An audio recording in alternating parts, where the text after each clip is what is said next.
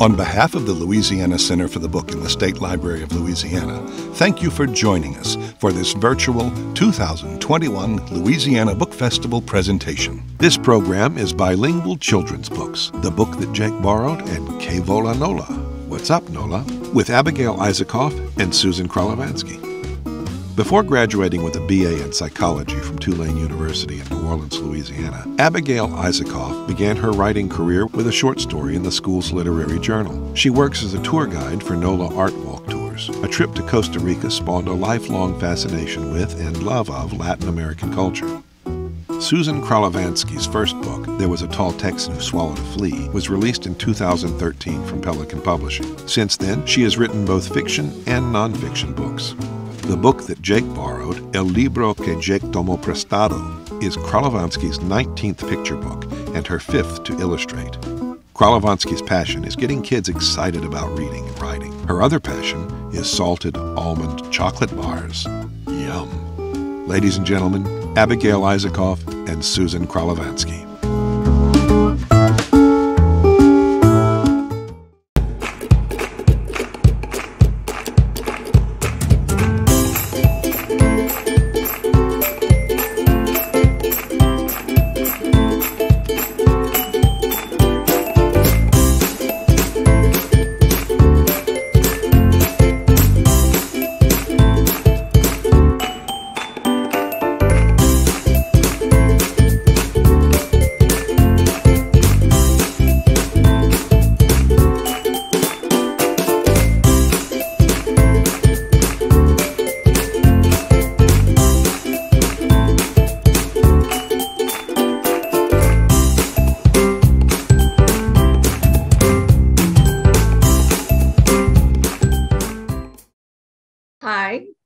My name's Susie Kralovansky, and I'm the author of the book that Jake borrowed.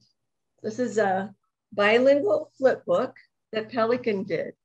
So I was an elementary librarian, I was a school librarian, and had been writing books, and my students were terrible about taking care of their library books. They were wonderful, wonderful kids, but not so good about taking care of their library books. And we would do library lessons about keep your books away from your pets and keep your books away from little brothers and sisters. And they would always say, yes, Miss Susie, okay, Miss Susie.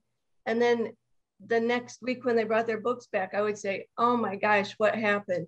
So after one frustrating week, on a Sunday night at like midnight, I woke up with this idea to do the book that Jake borrowed, and it follows the rhythm of the house that Jack built.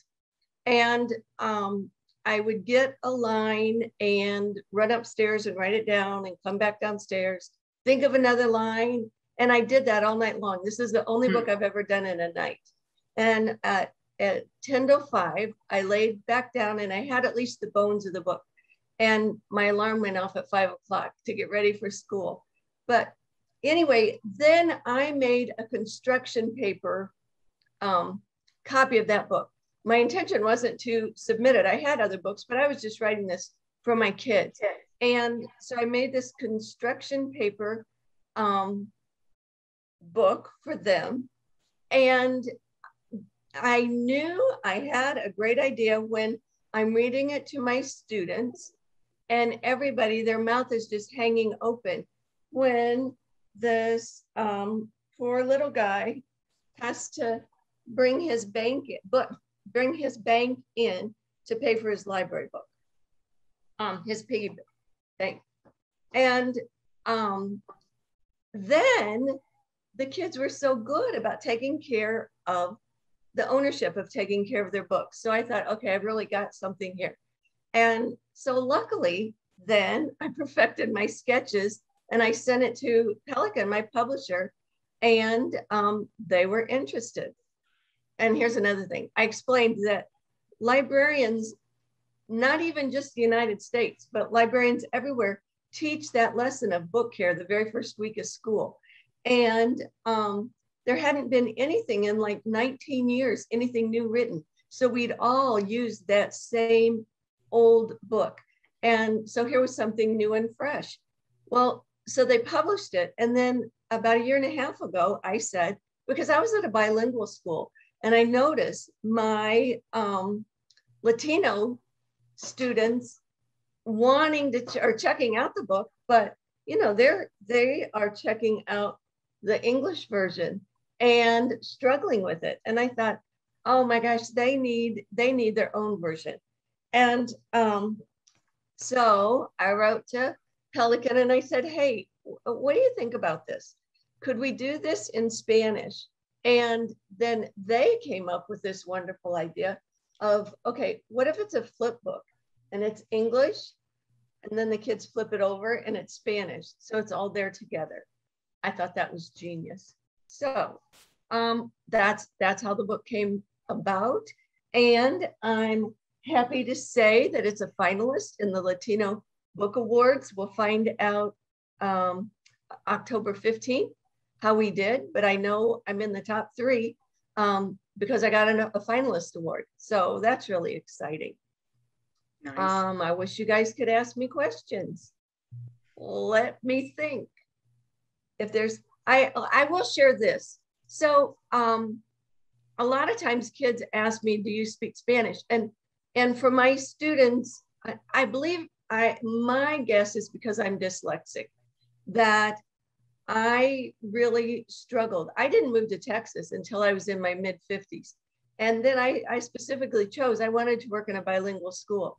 But it was very hard to, as an old lady, learn the language. But I'm guessing my dyslexia had something to do with it. But, you know, like I could learn my vocabulary words like line up and table and sit down and come here and, you know, so that kind of stuff I got. But when it was time to translate this book, there was no way. But a girl that I taught with, that it was one of the bilingual teachers. And so I asked Catherine if she would translate this for Pelican, which she did. And I've got a little bit of, I've got the whole book, but I'll just show a little bit of Catherine reading this book. El libro que Jake tomó prestado, escrito e ilustrado por Susan Holt Kralovansky, traducido por Catherine Adams. Este es Jake. Este es el libro que Jake tomó prestado. Esta es la jalea que goteó en el libro. ¡Ay, no! Que Jake tomó prestado. Esta es la rata que lamió la jalea. ¡Guácala! Que goteó en el libro. ¡Ay, no! Que Jake tomó prestado. This is the fun part about getting to illustrate your own book.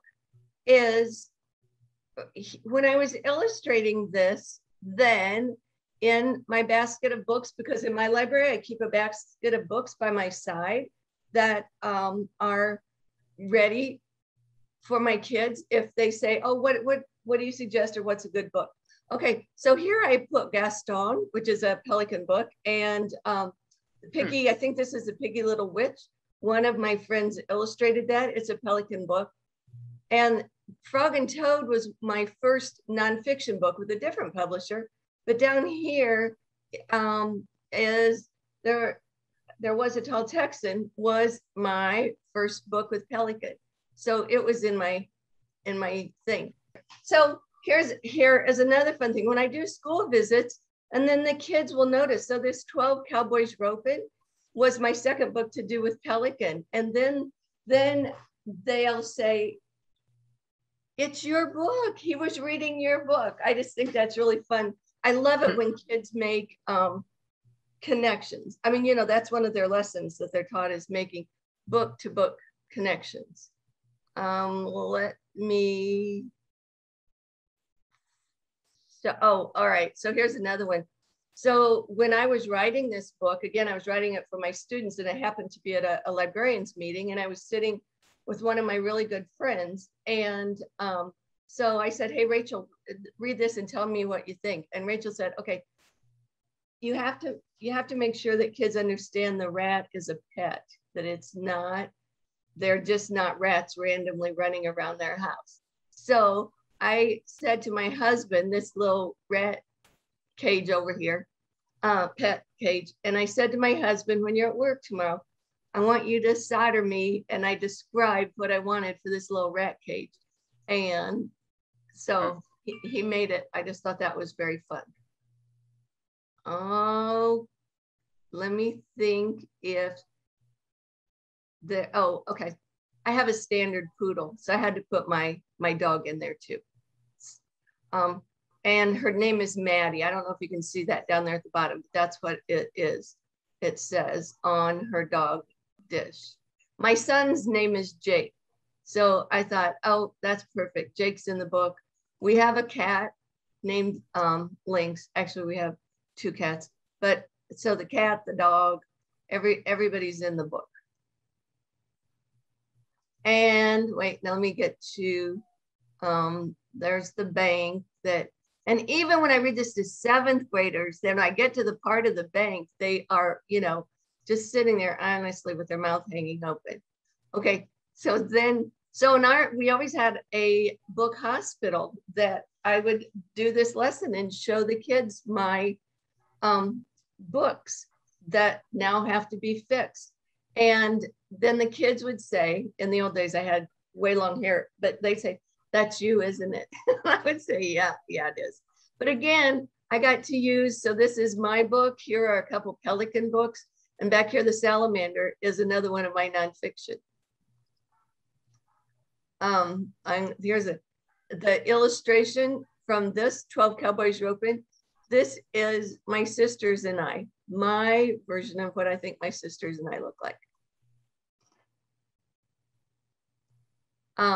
So anyway, and then that's my version of what I think a librarian normally looks like. Happy, loving their job, kids loving their books. All right, so, and me loving my job, writing books for kids. Abby, do you have any other questions you can think of? So what was your first book? My very first book with Pelican was this one. There Was a Tall Texan. And again, I got the idea from my students, because we always did, there was an old lady and they happened to be in there for a longer time. And I said, hey, you guys, let's write our story. And they wanted to do a Martian. And so there was an old Martian, and the guy ends up eating his space food, his spaceship, his space suit. And we just think we're hilarious. We have a wonderful time. I get out the whiteboard, we write it all down, and we're practicing rhyming, all of that. Well, as they're leaving, a little boy named Bryce says, hey, Miss Susie, if you did there's somebody eating somebody, or eating something, what would you do? And I said, because we had just moved to Texas, and I said, oh, Bryce, mine would be a cowboy. I love living in Texas. And so that night, well, and actually I have to give credit to this. So my friend, Deb Kader, is a Pelican illustrator. And Deb happened to say to me, man, if you come up with an idea, I will do some illustrations and send it in. And so came up with this idea. She did sketches and they accepted it. So that's really how I got started with Pelican. But in this, being a librarian, and we study Texas history, even the littlest kids, my idea was that he was going to eat all the Texas symbols. But while working on my rhyme scheme, and except for a flea is not a Texas symbol, but we just have a lot of them. But working on my rhyme scheme and revising, and I had him eat a rattlesnake. And not until it went into print did I remember, oh, a rattlesnake is not a Texas symbol. But that's, Robert and I were talking earlier about making that silver lining. So that's how I got the idea for this book. And I wrote and said, we pre-K through pre-K through second start the year out with learning about Texas and Texas symbols. And so then this one is a counting book for little kids. And it again follows the rhythm of 12 Days of Christmas. So it can be a Christmas book. And then informational facts at the back of that. So I wrote and said, oh, we need this. And they went along with it. So lucky there.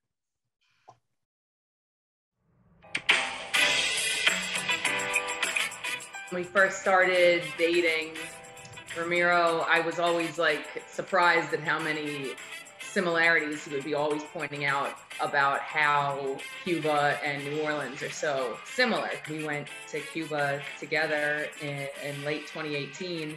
And I guess shortly after that is when I started writing the book, when I got the idea for the book.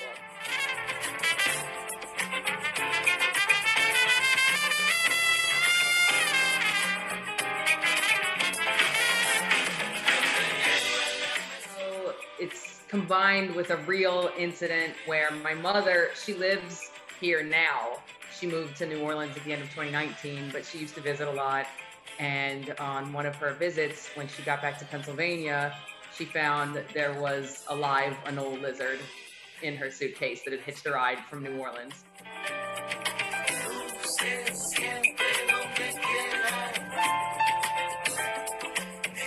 Actually, sometimes that happens to me, that I am out there and I said, is my life real right now? Actually, I get like, this is actually Cuba, that time went by and, you know, what's going on?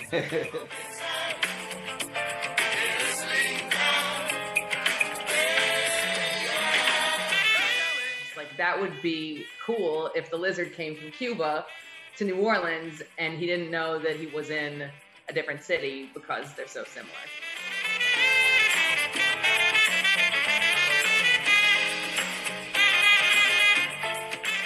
It's more important now than ever for kids to recognize that we're part of a global community and just see the similarities rather than the differences. And also learning another language early on, like young, is super important, I think. I mean, I always wish that I had started studying Spanish earlier. Maybe I could talk to your dad more easily that way. When I came here, it surprised me that everybody said hello on the street. Everybody tried to help me out. And I felt so welcome that I said, damn, it feels like home to me. The only difference at that time was the language, of course. But you feel the energy, the flavor. The flavor's right here.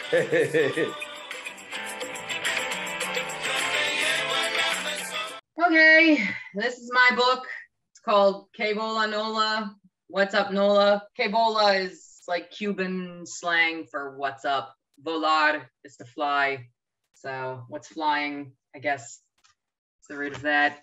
I came up with the idea for my book because, the illustrator, I was close with him, and for years he would tell me how much Havana, or how he's from Havana, Cuba, right? So he loves New Orleans, and he would just always say how much everything in New Orleans reminded him of Havana, because when he first came to the US, he went to Miami first, which is, you know, where most Cubans, or a lot of Cubans, end up when they immigrate here, and he hated it and didn't feel at home there at all. But then when he came here, he felt like he had found a second home and just kept seeing all the parallels.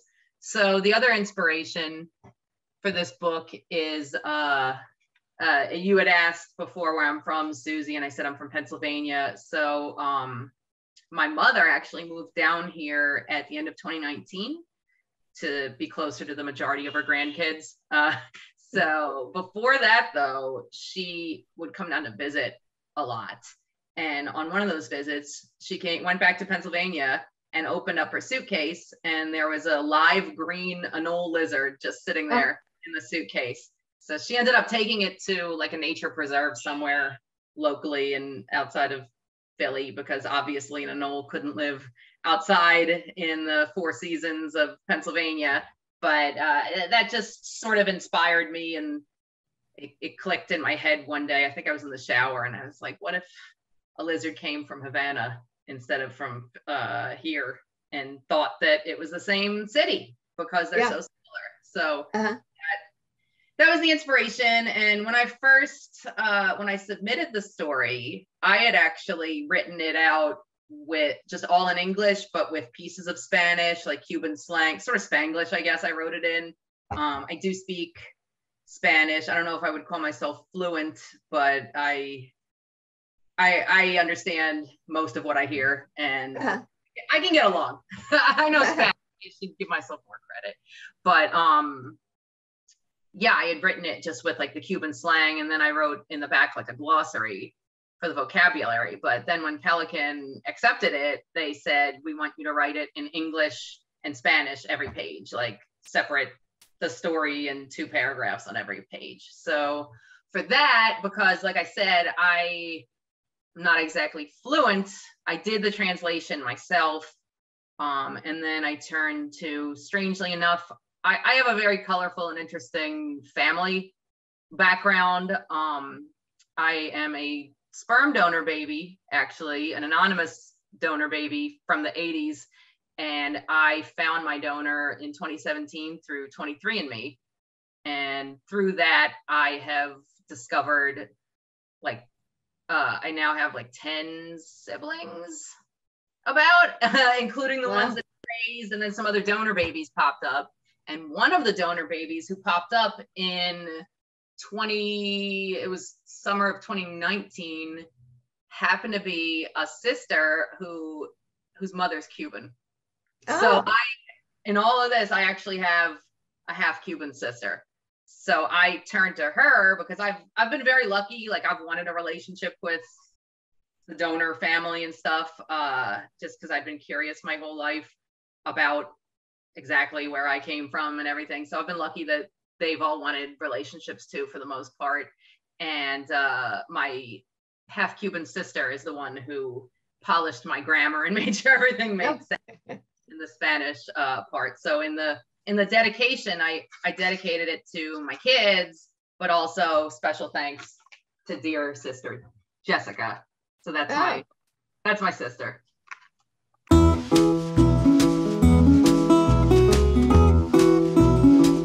Thank you for watching this presentation of the virtual 2021 Louisiana Book Festival.